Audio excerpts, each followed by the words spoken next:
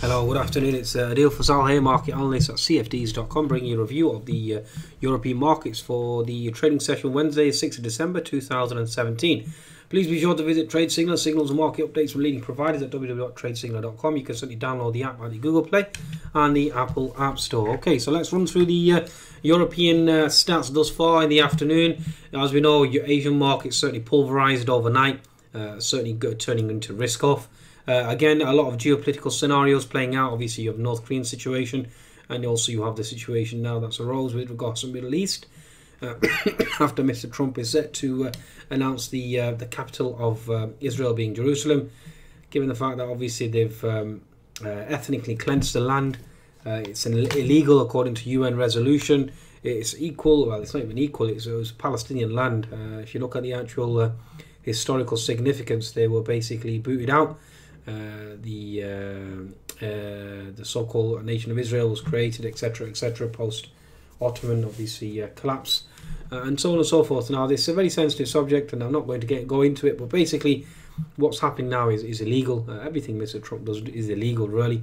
Given his so-called immigration ban as well, I think it's certainly been stopped on multiple occasions. So either way, I mean, it's nothing new. I mean, a racist, a bigot, a misogynist, sexist, etc. Quite what you like. I mean, he really is an imbecile. But again, the impact geopolitically, given the fact that a lot of the Muslim nations such as Jordan, Saudi, you have Turkey as well, that's spoken out and saying that's a red line, so on and so forth. I mean, having ethnically cleansed it already, basically it's the worst so-called shall we say, a concentration camp in the world. That's literally what Gaza was described as by the UN, a concentration camp, literally.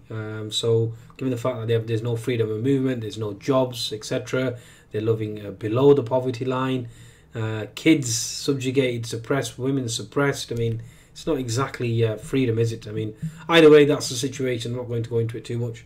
Again, that certainly is risk negative, given the fact that the implications going on in the Middle East, as if things weren't bad already. Okay, now the other aspect as well with regards to US government shutdown, that certainly is risk off, risk negative. Also, we have the concerns with regards to the tax plan, whether or not it's actually pro-growth.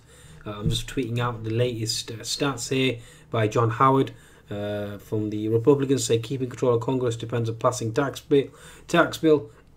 But new poll shows most Americans neither support it nor believe the main arguments behind it. 64% Americans, including one quarter Republicans, say GOP tax plan benefits wealthy most.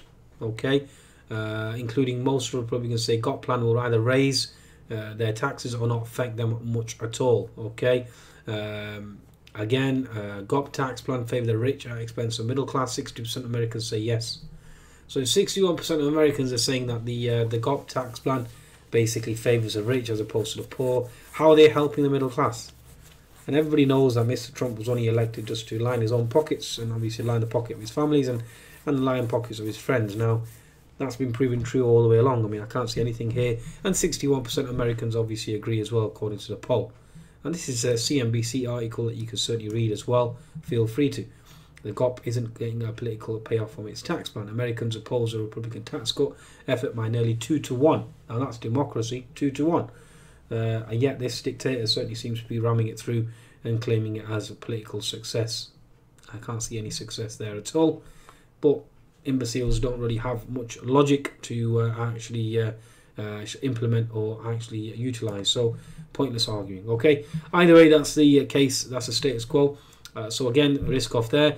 Brexit talk stalling. Certainly hurting markets. Copper sold off quite sharply yesterday. On the back of obviously tax growth concerns. Oil prices certainly coming under pressure today, and let's see how the market unfolds. I mean, we have dollar under pressure as well, into resistance at the moment, whether or not this tax plan is pro-growth at all. We had GDP numbers from Australia certainly weaker overnight as well.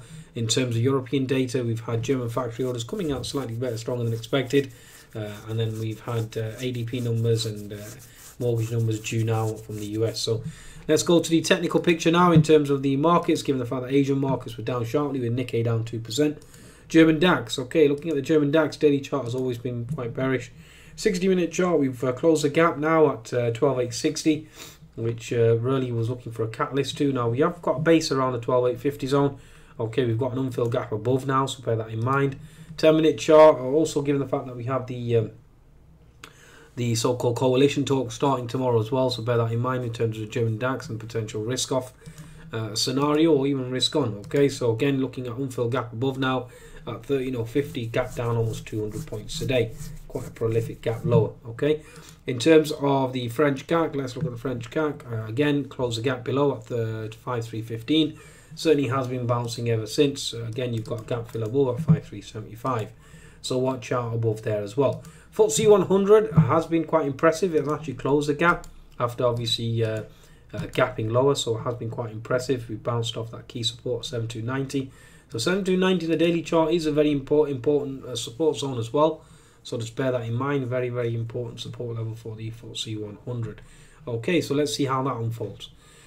Okay, so that certainly is a summation of the actual markets this morning. Again, the situation in the US will be very, very important. Let's see how US markets unfold. Again, concerns with regards to US government shutdown, concerns with regards to so-called growth post-tax reform, given the fact that a lot of the markets have baked it all in now. Let's see if the rally can be sustained. Okay, be sure to visit cfds.com for your trading needs, and certainly visit TradeSignal for the latest app. Goodbye now.